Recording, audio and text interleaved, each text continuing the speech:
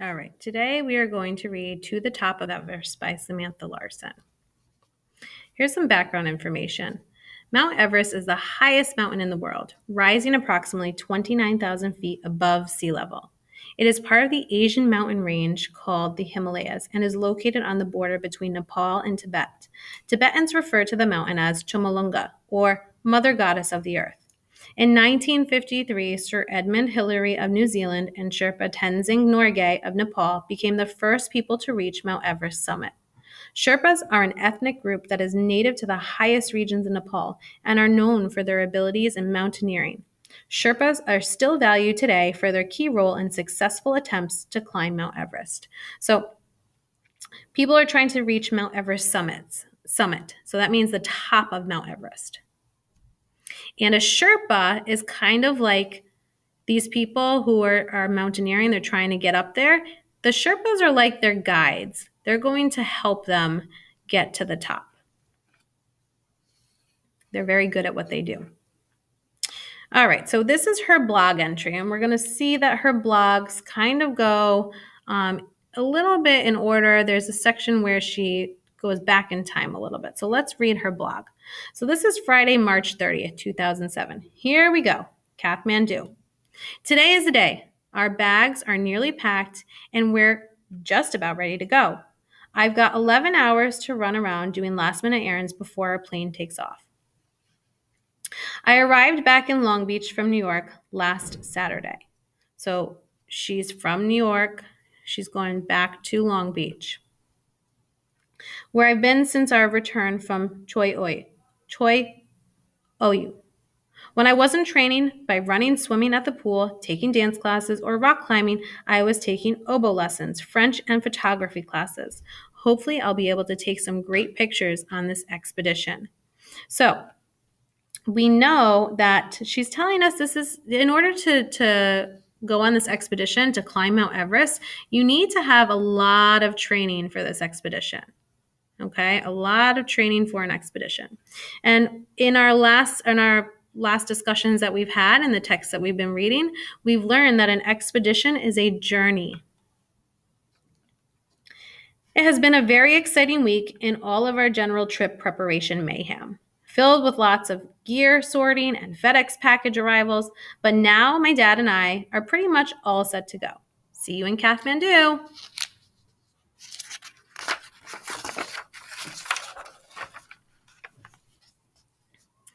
Monday, April 2nd, 2007, Kathmandu. After nearly 24 hours of travel, we finally arrived in Kathmandu yesterday afternoon. Doug, my dad, and I met up with the rest of the team, Victor, James, and Wim, at our hotel in Kathmandu. So we can see there are 5 people on this team. We had a group meeting where we went over the route we are going to take to base camp, and then we picked up some odds and ends at one of the dozens of local climbing stores. The team is flying to Lukla to begin the trek to base camp early tomorrow morning. And if we look at trek is a long journey on foot, so they're not going to be taking a car, they're not going to be taking a train, a bus, they're going to be walking this. Wednesday, April 4th, 2007, Namche Bazaar. Yesterday, after a very scenic flight and a heart-stopping landing on a small airstrip perched on the side of the mountain, we arrived in Lukla to begin the trek to base camp. Lukla was filled with excitement as porters organized their loads and trekkers began their travel.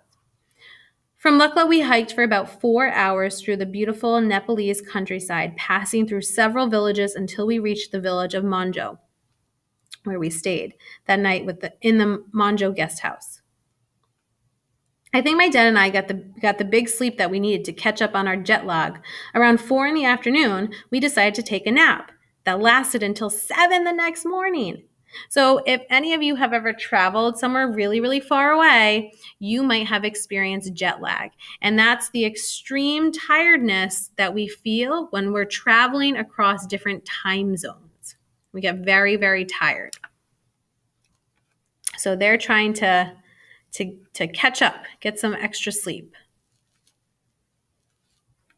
Thursday, April 12th, 2007, base camp.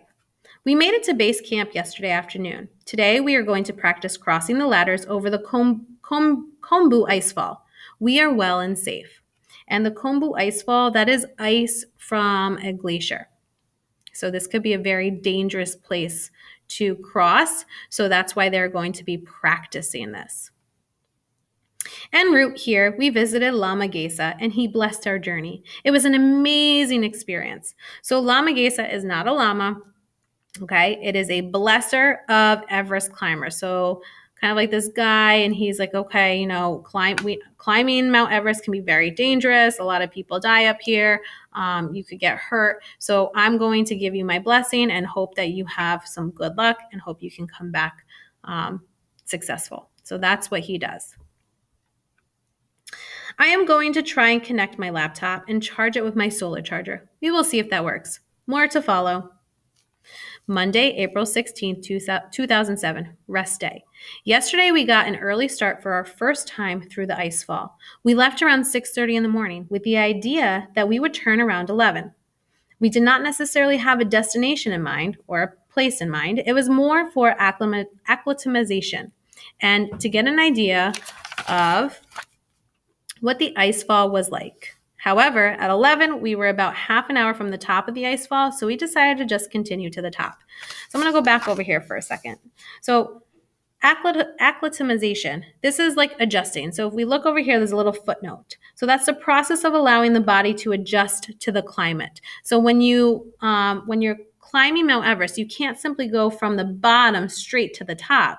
You would get very sick and you could die. You actually have to climb in stages. Okay, so you climb up a little bit, then you have to climb back down, and then you go back up a little bit more. You got to go back down. And so eventually you do this process over and over. And so it adjusts your body to how thin the air is at the top so that you can kind of, your body can take it better. Because again, if I were to simply go from the bottom to the top, I would get very sick and I could potentially die. So you're trying to adjust your body. You're trying to acclimate.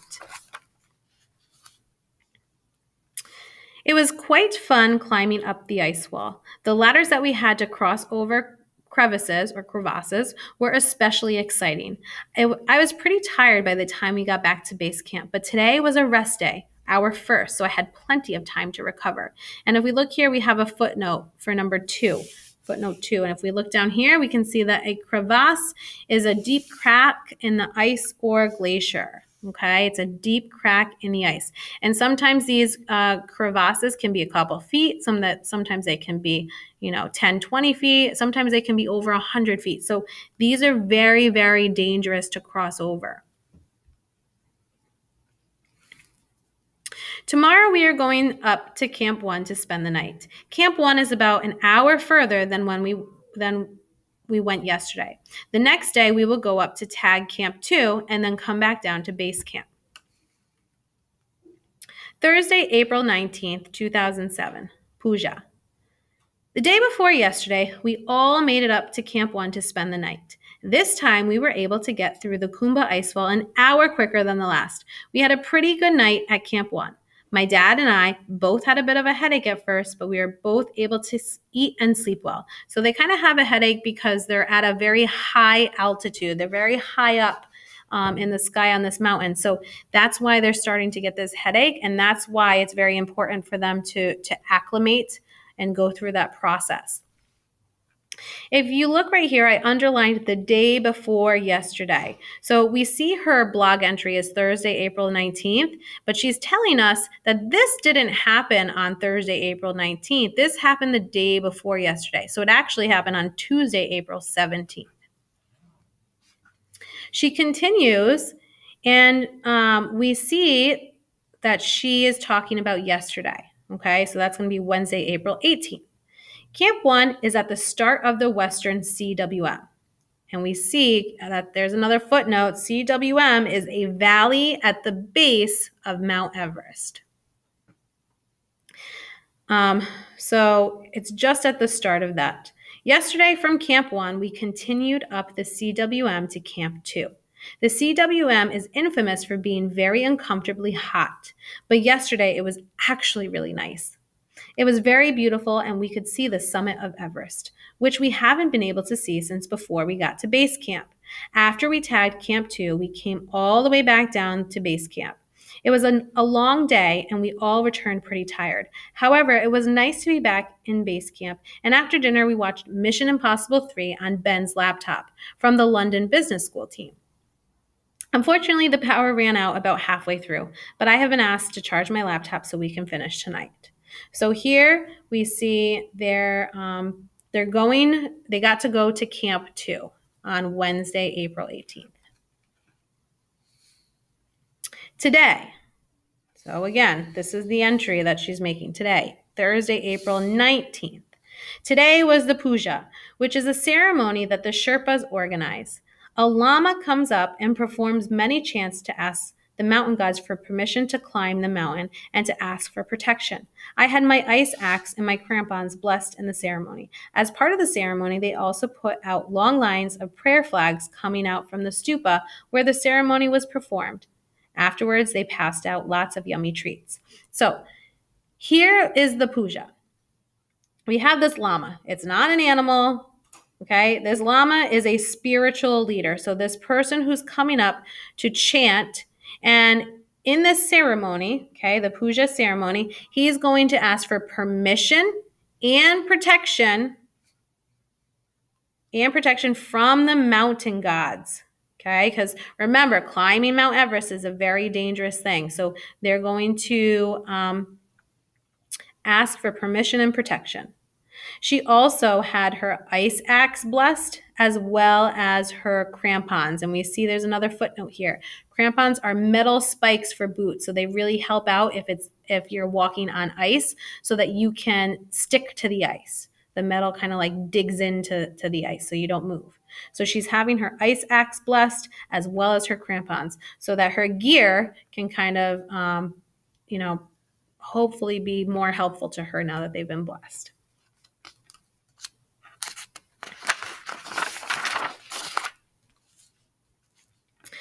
While we were up at Camp 1, the shower tent was set up here at base camp. It's just a little bucket of water with a hose attached to it, but definitely 15 minutes of heaven. So we see, she's not really going to be having many showers. So having this 15 minutes in this little bucket with water is a luxury for her. Saturday, April 28th, 2007, base camp. We are back at base camp. We came down from Camp 2 yesterday and arrived just in time for lunch. We were delayed a bit in the morning because we were radioed from base camp that there was a break in the ice wall, and we didn't want to leave until we knew that the ice doctors had fixed up the route. As we came down, we found that the break was in a flat area known as the football field that we had previously designated as a safe area to take a little rest. And the whole shelf just collapsed. So here we see, they thought this little place was going to be a safe place to rest, but it's not safe. There's falling ice. So if you see here, I underlined the whole shelf just collapsed. This shelf of ice just fell down. It's gone.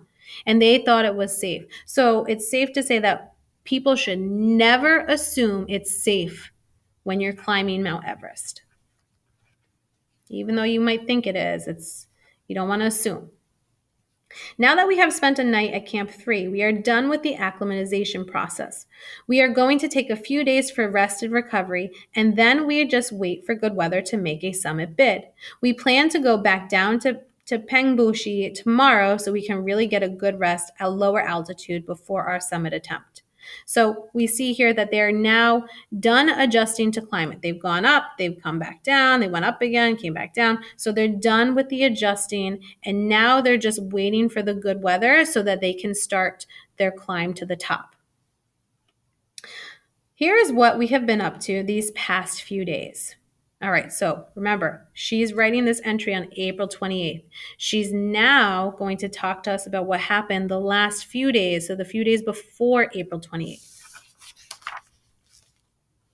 April 23rd. Yesterday, we all made it up to Camp 1 for the night. We were joined by Tori from the London Business School team because she wasn't feeling 100% when her team went up the day before. Today, we all came up to Camp 2. It was very hot coming up the CWM this time, and we all had heavy packs because we had to bring up what we had left at Camp 1 the last time we stayed there. It certainly made it a lot harder work. April 24th. Despite the fact that I caused us to get a later start than planned this morning, I had a particularly hard time getting out of my warm sleeping bag into the cold air. We accomplished our goal for the day. We went up the very first pitch of the Lost Face and are now back at Camp 2 for the evening. April 26th. Yesterday, we went about halfway up the Lost Face to Camp 3 to spend the night. This is a new record for my dad and me as our highest night ever. Camp 3 is at about 23,500 feet, and our previous highest height was at Camp 2 on Oyu at 23,000 feet. We arrived at Camp 3 around noon and then had a lot of time to kill in our tents, as it wasn't really safe to go more than 5 feet outside the tent without putting on crampons and clipping into fixed ropes. So if they leave these tents, it could be very dangerous. They really can't leave at all because they don't want to get hurt. They don't want to die. Thankfully, I had not yet reached a hypoxic level where I couldn't enjoy my book. All right, so we have another footnote here. So hypoxic, if we look at the bottom, is having too little oxygen. So she's saying, I have not gotten at a point yet where I don't have enough oxygen. So I don't have to really focus on the oxygen I'm breathing. I can actually focus on this book and I can enjoy it. Coming up the Lost Face was a bit windy, and some parts were pretty icy. It gets fairly steep, so I was glad to have my ascender, which slides up the rope, but not back down, so you can use it as a handhold to pull yourself up. So here we see 1, 2, 3. These 3 entries, these are summaries of the last few days, okay? So remember, she's reminding us what happened. Now she's moving back on. Her last entry was,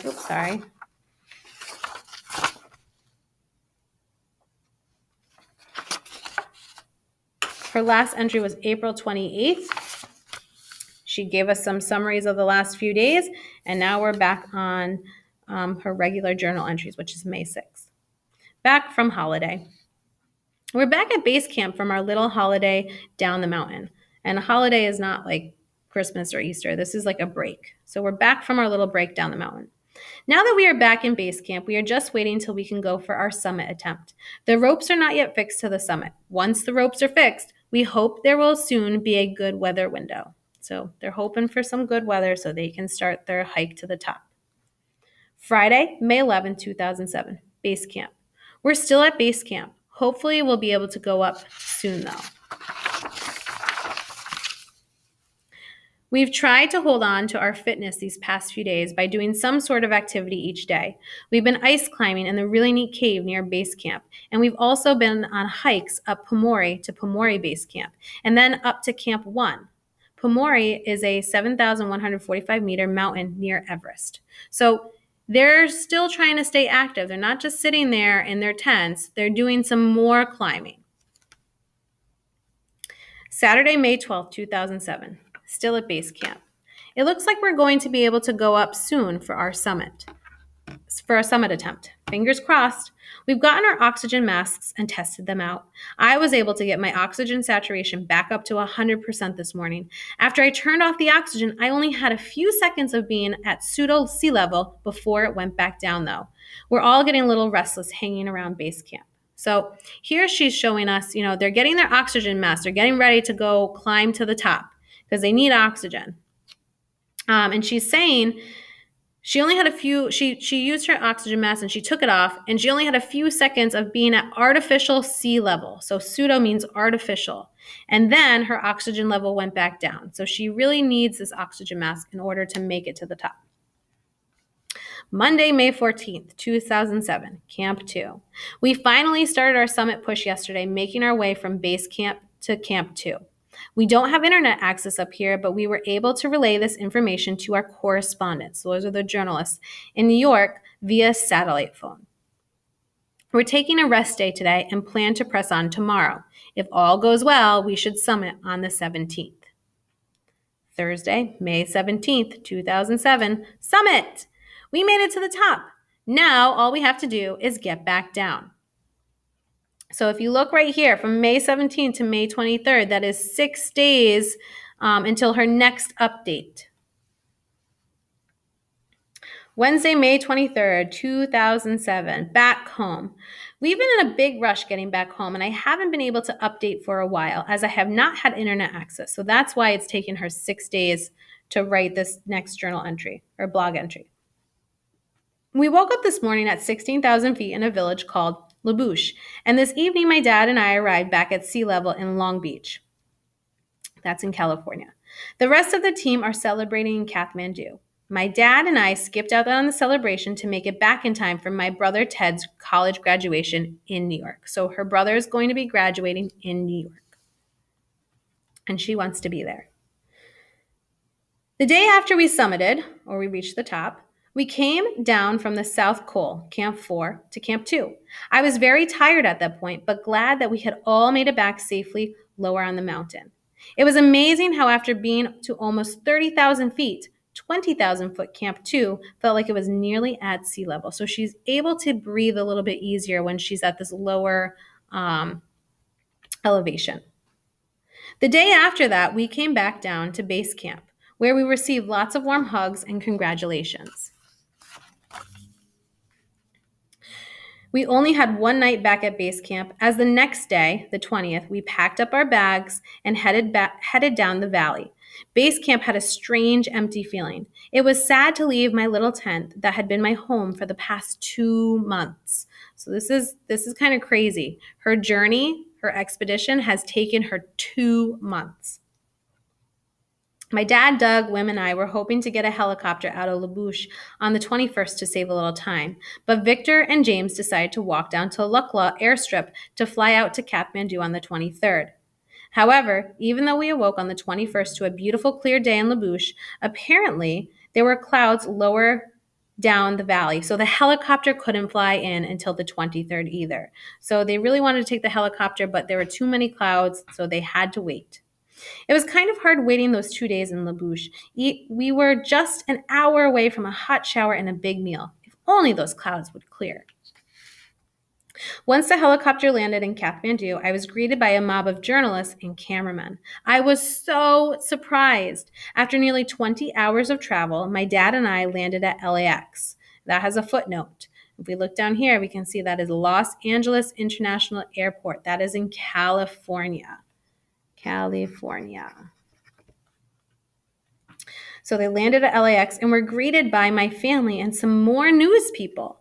Now we only have a few hours before we jump back on a plane to go to New York. I am very excited to see my mom and my brother, though. Thank you, everyone, for all your wonderful comments and your support. So here we can see she's flying into LAX, but she's only got, a couple more hours, and then she's going to get back on the plane. She's going to go to New York to see her brother graduate.